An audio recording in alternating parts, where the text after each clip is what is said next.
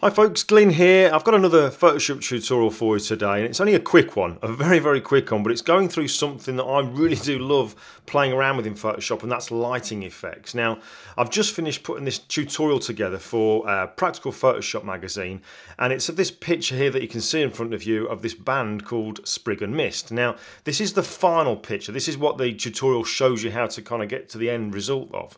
But the out of camera image was this one here, and it was shot during the middle of the day, a few months back now. Where are we now? We're in January, so this was probably around about September, October time, I think. Bright midday sun. So the tutorial shows you how you can take it to this kind of late night evening kind of shot with all these lights on. And it's these lights here that I want to show you how you can do in Photoshop. Now, I'm not going to show you how you can put this lamp light on because we can maybe do that in another tutorial, but that is really, really simple using the lens flare effect within Photoshop.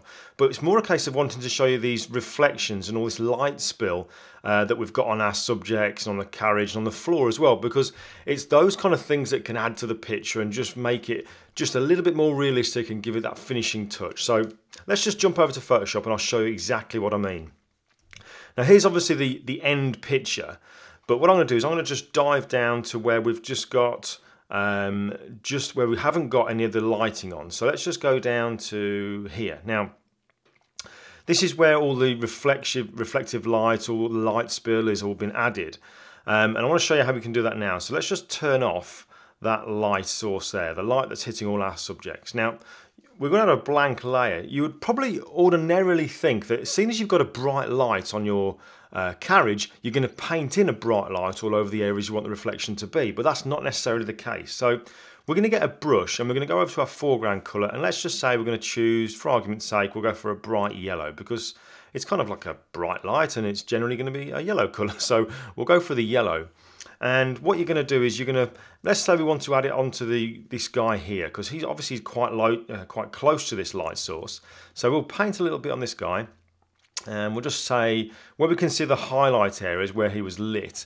That's where the majority of this light will be hitting, because it's naturally given us like an area to say like, there's the light hitting him on those bright parts. And we'll say here. Now, one thing you're not going to do is paint it into these areas here, but on his hand, let's say, and then just lower the opacity, because that looks, well, pretty bad. That is not realistic. So that's not what we're going to do. We're going to use blend modes, because as the name would suggest, blend modes help us to sort of like help things to kind of blend into each other, and they can add to them more realism. And the one we're going to use for this lighting effect is color dodge. But here's the thing about using colour dodge. What you don't do is like we've done now. We've painted in this bright colour, okay? And then we're going to use the colour dodge blend mode over in our layers panel on the right hand side here. Because if we paint in with a bright colour, this is what happens. It almost looks like he's got that, almost like he's on fire. Do you know what I mean? He's very, very bright. So when we paint with a bright colour, which is what we actually think we might need, this is the result we get. So that's not what we do. Here's what we do.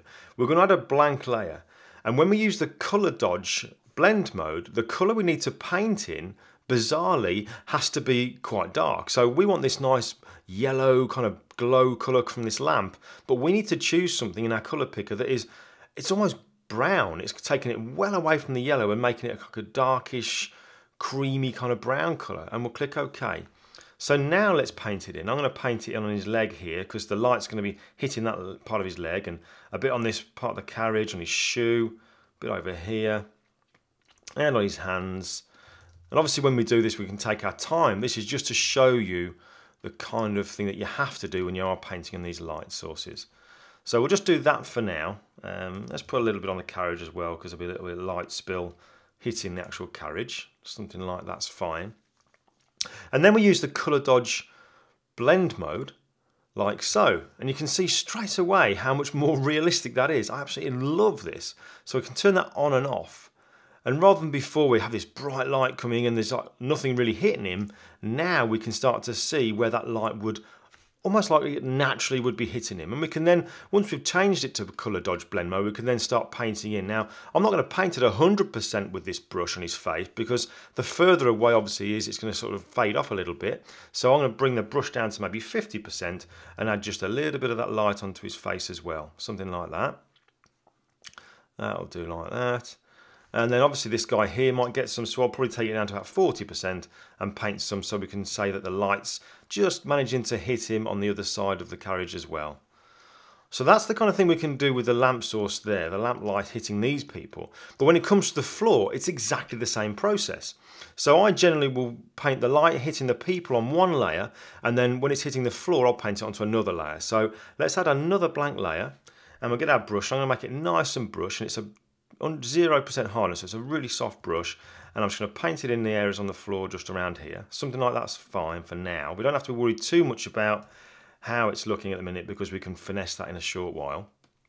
And then we'll change the blend mode to color dodge. And then we can use the opacity to see the strength that we want it. But we can also come in with a mask and paint it away. Now, to me, it doesn't kind of look punchy enough. The colour doesn't look kind of strong enough. So all we can do there is just duplicate this layer we've painted it on. So I can either drag it to the new layer icon at the bottom of my layers panel, or just press Command and Control J. So it brightens it all up. Now, that's too much. So I'm going to put both of those layers into a group, like so. So we put them both into a group there, and use the flyout menu at the top of the layers panel, new group from layers, and we'll call that light source, or actually light on floor. Let's go for a really long layer name. And then we can start thinking about maybe adding a layer mask and painting in black with a nice big brush and just removing it off certain areas like so. And because obviously it's in a group, we also then have opacity available to us as well.